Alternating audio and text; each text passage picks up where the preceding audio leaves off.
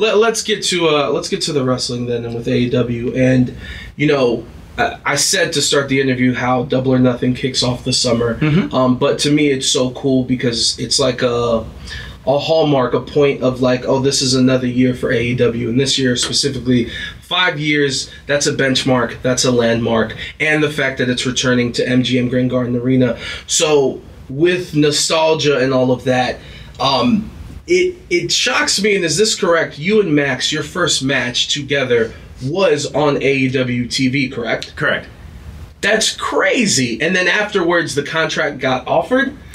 Yes. So what happened was I was in an interesting, unique position where I was choosing between the two companies. Caster was somewhat in that same scenario. And Tony found out, brought me down there, and I happened to get into an elevator, and there was Max Caster, who he trained at Creative Pro Wrestling in Long Island. I was in Creative Pro New Jersey.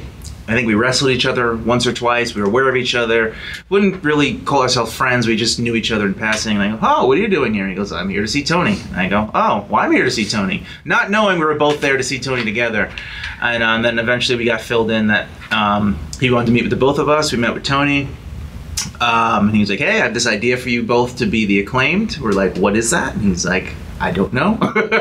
I just know that Max raps, and I'm a good wrestler. Let's see what you got. We went out, we wrestled Best Friends, came back. I happened to see him give someone the thumbs up, and the next thing you know, we had contracts in front of us, and I was like, yep, that's where I want to be. So with that, like, there's two parts that's interesting to me. I guess I've never been in that position, but I know that there's others where they're basically essentially trying out for the radio. So they'll come in the weekend and they'll do a weekend shift. Was there more pressure? Did you feel any pressure going into that match? Did it feel like that match was like make or break in terms of if you wanted to go to AEW? Or was it, no, I'm just testing this out. I want to see what this is like in comparison to your other options? Well, in truth, I had accepted an offer from the other place. They never sent the contract.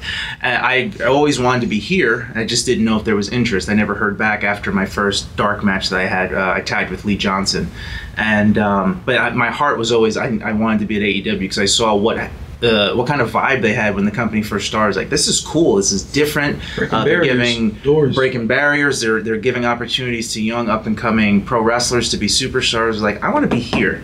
And then especially when I was, my first time I was at Dark and I saw people like Sonny Kiss and Nyla Rose walking around being themselves and not feeling judged and feeling comfortable. And the way they present their LGBTQ talent made me feel even more comfortable that I wanted to be here. So when I heard that Tony was like interested in talking to me, and I'm like, all right, well, I still haven't signed anything, so why not? So that was the pressure. It was, I hope Tony likes me, because if he doesn't, then I might have burned bridges everywhere. But I see what you're saying. Because you're like, well, if he doesn't give me the paper, well, now I get. Yeah, that's crazy. Yeah. So like you just said, and then we delivered. We delivered. We had a great match, and next thing you know, we were the Acclaimed. And Max and I were trying to figure out what the hell that was and what our presentation was, and move sets and catchphrases and hand gestures and. We went from that, and I think 10 matches in, we were main eventing Dynamite with the Young Bucks for the tag team titles. I'm like, what's happening? This is it's a beautiful story. And just out of curiosity too, like you said, you guys had known of each other. You guys had shared locker rooms, being on events and stuff. But you said it, you guys weren't friends. What was the conversation leading up to, okay, we're teaming together? I guess that's why we're both here. Like, even before, you just talked about, well, what's our presentation and stuff going to be for the long term? But just in that moment going into that match, what were those conversations like? Let's make it through this, that first one. It was like, basics, let's get through this. Yes, let's just show them that we're really good professional wrestlers and that we're charismatic. And then after that, once we had the contracts, it was, okay, well, what do we need to do here? The owner obviously believes in us. He had a vision for us. One, we want to make him proud. And two, we got to figure out, how do we get ourselves over? How do we get ourselves on television every single week? How do we develop as performers?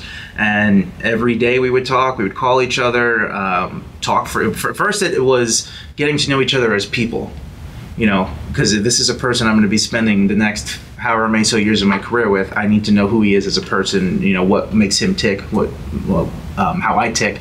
So we spent a lot of time getting to know each other and then figuring out what our philosophies were on pro wrestling and just kind of using those things as jumping points to figure out what we want to do in the ring and how we want to present ourselves.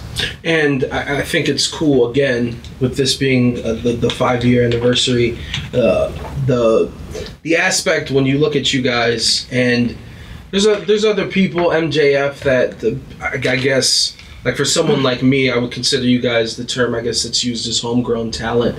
How much pride do you have that you guys kind of came in here and you, 10 matches in, you guys are facing the Young Bucks. Look at all the things you guys have accomplished. Like, how does that feel? There's pride in that, I'm assuming, right? Oh yeah, so much.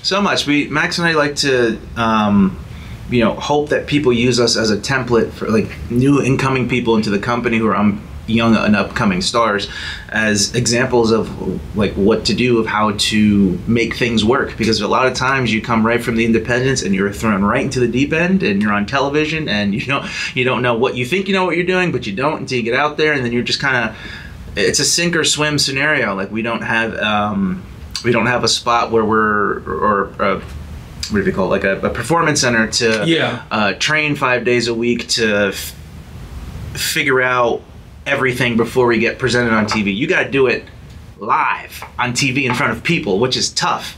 And on TV, which is like a whole different ballgame. That's also a cool thing, because with us, you can see our development from start to finish. If you go back on YouTube and you look at the darks, you can see our very first match all the way up till now, like if you're a fan, which is pretty cool. You can see the whole thing.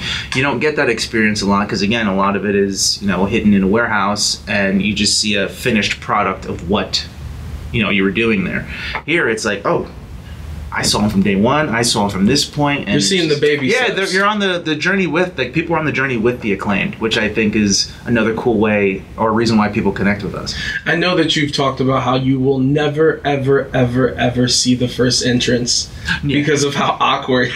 I will never watch it. Was that situation, just in general, not just the entrance, without the music, just the bars, but not outside of the entrance, just that match and that situation, was it the most, and I don't mean this in a negative way when I say awkward, but was it like the most awkward situation you've been in?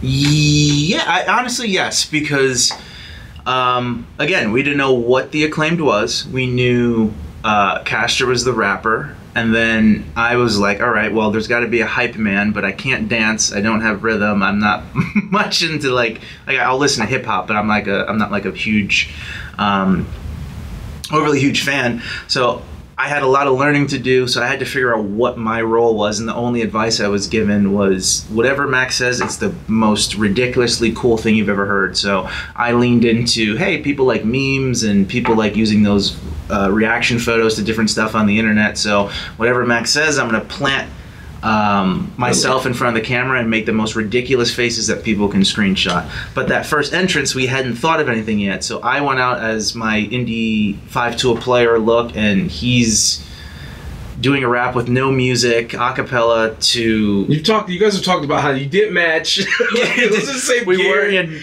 Gear didn't match. There was nobody in the audience because it was during the pandemic. There was like just a couple of like the indie wrestlers ringside, like making noise, probably laughing at us. And it was just it's making me cringe think about it, but I'll never watch it again. But to your point, like you said a few minutes ago, like there's a beauty in the fact that all exists, and that's all a part of your guys' story. Yeah. And to see that culminate into what it is now, like the one thing one of my favorite things is there's this photo in the Twitter account, and I was trying to search it and I couldn't find it, and I know Max has retweeted it, and I'm sure you have too. It's a photo, I don't know if it's in like New York, but it's a crowded street, and if you're watching the video, we'll put it up and I'll find it by then, but it's a crowded street, everyone's walking, and then there's like this older dude with the Scissor Me Daddy t-shirt. Yes.